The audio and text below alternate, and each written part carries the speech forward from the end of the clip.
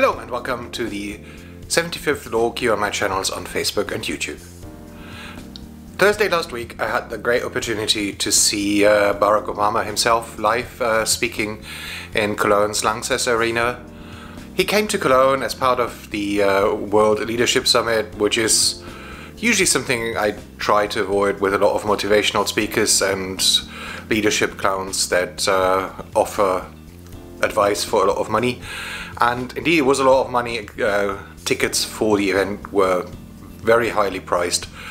I said the farthest possible distance, and together with 14,000 other people, and still it was about 80 euros, like $100 to hear him.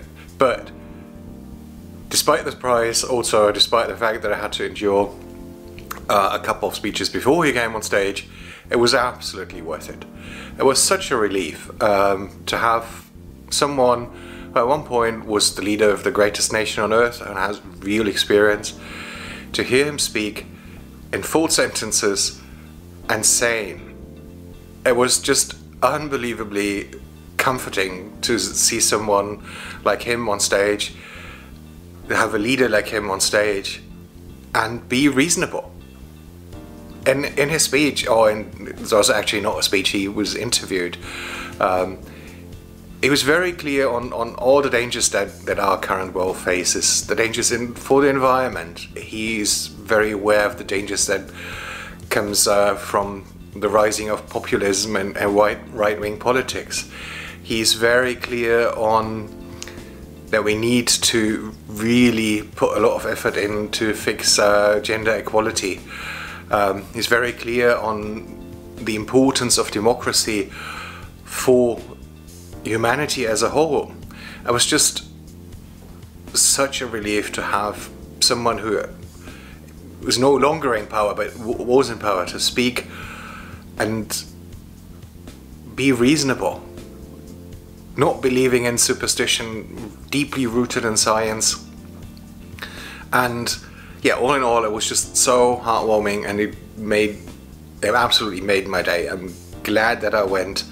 I mean, here in Europe, well, currently, if we look east, I mean, Saxony is slipping away from democracy, Poland is slipping away, Hungary is slipping away, Austria is on the verge, difficulties in Italy.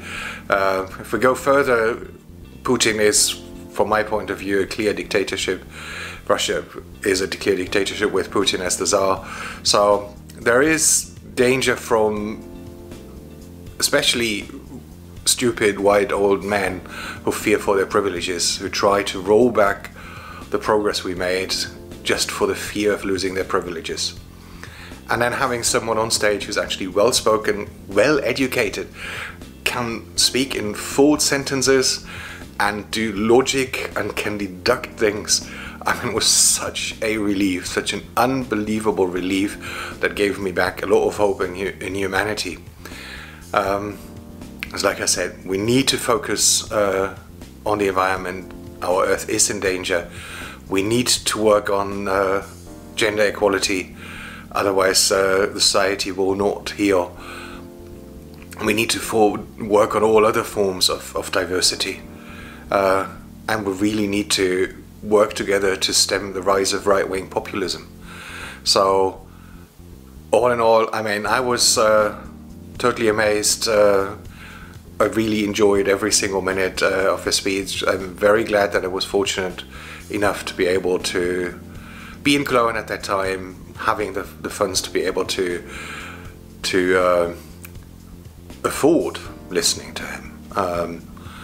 But part of that is actually the people who organized it. Not entirely my favorite cup of tea.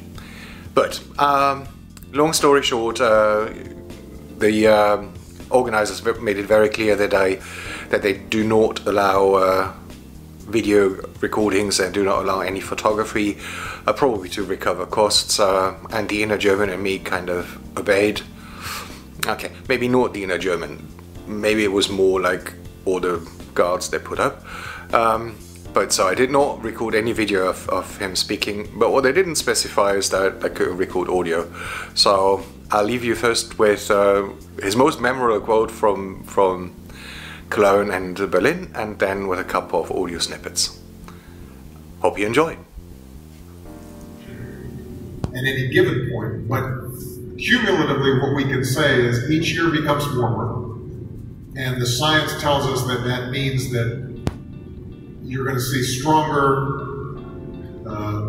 hurricanes, you're going to see more wildfires, more heat waves, more floods, more natural occurrences of this sort. And it is already happening and is going to continue to happen. So, the most important thing I think we have to do is to start voting for concrete plans around these issues, not just vague statements. And young people, I think, understand this because they're the ones who are going to be living with this longer than us people with gray hair. And that's why when I talk to young audiences, I always say to them, look, you wouldn't let your grandfather decide what you were going to wear or what music you were going to listen to, but you're going to let him decide what happens to the environment that you're going to be living in?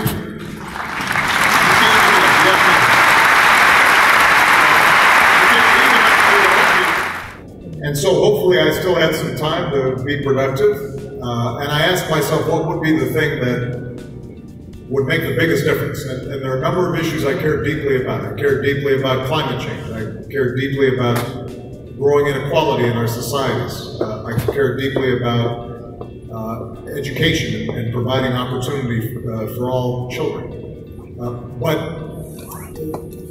what I thought I could uniquely do is to try to train the next generation of leaders. Thanks a lot for watching. If you did like the video, please leave a like, comment and subscribe, and I hope to see you in the next one. Thanks.